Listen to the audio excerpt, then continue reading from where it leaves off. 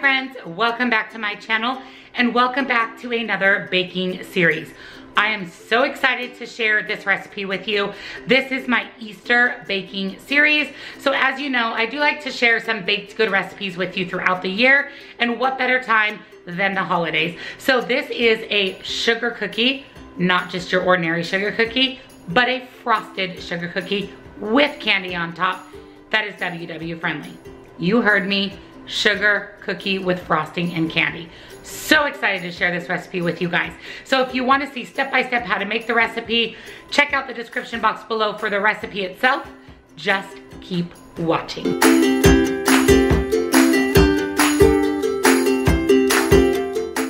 For Easter baking series, we are going to be making super soft sugar cookies with frosting topped with candy that are WW friendly. If you are a fan of those Loft House sugar cookies, these are going to be similar to those. So let me show you what we are putting in our sugar cookies. So you're going to need some all-purpose flour, some sort of sugar substitute. I'm gonna use Truvia. My points were calculated using this sugarcane blend, which does have smart points. So if you use an alternative sugar that does not have points, stevia or one of those, you can modify the points to the recipe. I also have baking powder, baking soda, vanilla extract. I'm going to be using Pillsbury sugar-free frosting. If you do not have access to this, it is in my Amazon store down in the description box. Or you can make your own frosting using Cool Whip or Swerve or anything that you want to do, but I am going to tell you the points using this frosting. I also have some fun neon food coloring, some light butter, some organic eggs or any type of egg. We're actually only going to be using the yolk. And then I'm going to top mine with Whopper's mini eggs. So let's get started on our sugar cookies. So the first thing we need to do for our cookies is we're gonna go ahead and take our flour. Here we have 2.5 cups of flour. We're gonna put the flour in a separate bowl. We wanna do our dry ingredients prior to our wet ingredients. And then in my little red bowl here, I have my leveling agents. So I have 3/4 of a teaspoon of baking soda and a teaspoon of baking powder.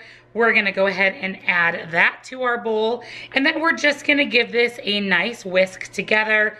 Just make sure that the baking powder and soda get mixed in with all of your flour. And then you're gonna go ahead and you're gonna set this aside, and we're gonna get started on our wet ingredients. Next, we're gonna do our wet ingredients. So you have 1 cup, or I'm sorry, 1.5 cups of Truvia or any type of sweetener alternative that you want to use. And then I also have 1 cup of, I can't believe it's not butter, so I'm gonna go ahead and add that. Now you can either measure it out in a cup, or you can figure out how many grams by Googling the grams of butter in 1 cup and measure it out on your food scale. So I went ahead and did it on my food scale and then just did it into a measuring cup. So either way works, and you're gonna take your hand mixer and you're just going to give this a nice mix until your butter and your sugar are nice and combined. And then we'll be adding in some of our additional wet ingredients. Once you get your sugar and butter nice and creamed together, the next step is we are going to be adding in our vanilla extract. This is my all-time favorite, the Trader Joe's. So we want to add in about a teaspoon of vanilla extract. And then we are also going to add in 3 egg yolks. And then we'll take a spoon to that, mix that all together, get it kind of nice and combined before we add in our dry ingredients. So our flour, our baking soda, and our baking powder.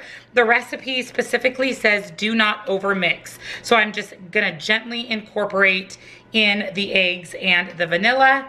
And then we will go ahead and add in our bowl of our flour, baking soda, baking powder. And again, we don't want to overmix. So we want to be really careful to just get everything nice and incorporated. And then we will be ready to get these into the oven on a cookie sheet first and into the oven. Next, once your dough is all nice and mixed together, we are going to take a cookie scoop and we are going to scoop out our cookies. We want them about 2 inches apart so that they don't bleed into each other. My goal is to get either 24 or 36 cookies out of my dough, and that will determine the number of smart points. So I'm going to scoop it out, fill my tray, see how many I can get, and then we'll be ready to pop these into the oven. But these already look so delicious.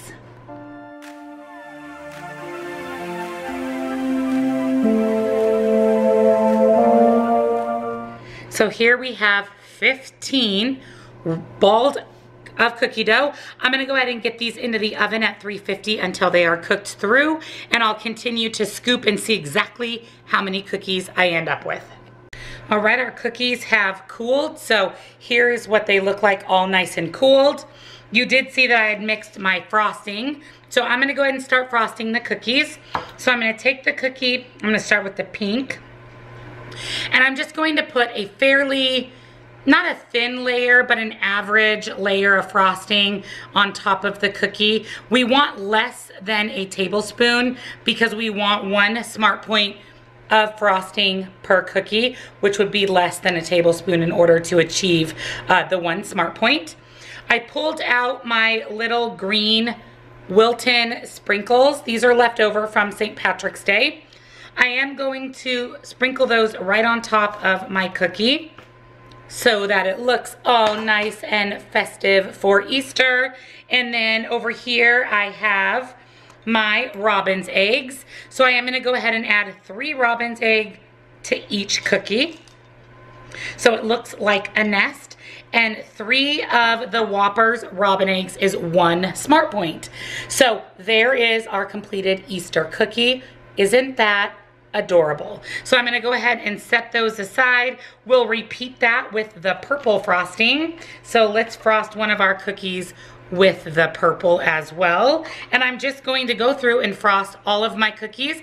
I ended up getting 32 total out of my batch of dough. So I will be counting my points according to 32. So again, sprinkles, robin eggs, and ready to go onto the sheet to continue to cool. So cute. How fun are these for Easter? So let me get everything frosted and then I will be back to give you the smart points and show you the finished product. So here are our completed cookies on my adorable little Easter plate. These are so good. I just had one. These are amazing. They are soft. They are sweet. That crunch of that Whopper's egg on top is so good. Look at these up close. With all of that frosting, 3 of those delicious eggs on top. These cookies are only 4 smart points apiece. 4 smart points, including the frosting and including the Whopper's candy on top. So if you are looking for a Easter WW friendly treat on Easter or leading up to Easter to keep you away from all that Easter candy, 4 points for a frosted sugar cookie is definitely going to steer you clear of all of the non-WW friendly Easter candy. I highly recommend you make these cookies. They are seriously so delicious. Thank you for joining me on this Easter baking series. I hope you enjoyed seeing the sugar cookie recipe with that delicious frosting and those Whopper eggs. Hello, it is complete decadence. And isn't it crazy? It's WW friendly. So if you're looking for something to share with your family or to take to an Easter event, this is a fantastic recipe. No one will ever know that it's WW friendly. They taste absolutely amazing. So if you're new to my channel, welcome. Make sure that you subscribe, hit the notification bell to be notified each and every time I upload a new video. Please take a moment and give this one a thumbs up. Comment below. Let me know if you're gonna try these sugar cookies out, not only for Easter, but really any time of the year. And I wanna wish you all a fantastic, happy Easter, and I'll see you in my next video. Bye.